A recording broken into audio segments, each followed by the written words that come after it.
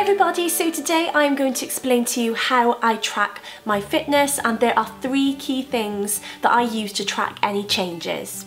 The first of these being a very simple tape measure. Now what I did on the 1st of January is I measured all of the areas of my body, and I have recorded all of these down in my phone because I know that sometimes your weight doesn't change because of the fluctuations between muscle mass instead of fat, but you will see that your body shape is changing.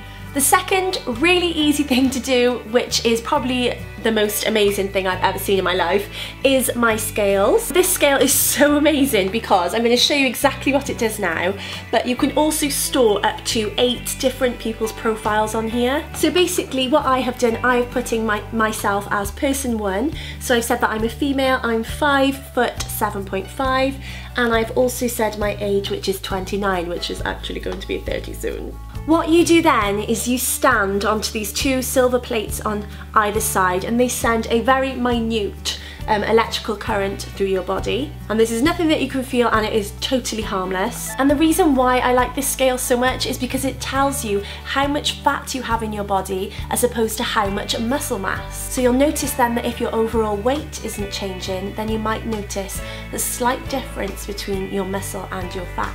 So on the screen here you can see my overall weight at the moment, which is 9 stone and 7.8 pounds. It's then telling me that I am 55.3% water, that my muscle mass is 34.9%, and that my fat is currently 22.2%. The final thing that it shows you then is the bone density in your body, which mine says that it's 6.6%, which I think is quite low for my body, but from research I know that I can improve that through exercise. It also comes with this little book here explaining just how to use it and what the normal ranges are for each of those sections. And they have been amazing enough to give me a 60% off code for you guys. And this code is vpwow.com/Lisa4fit. So I'll also leave that in the down bar below for you in case you want to go there straight after this video. Let me know if you do have any more questions about this, because I think this is amazing and I think it's really going to help with tracking my personal fitness. The final thing that I use then is my fitness watch,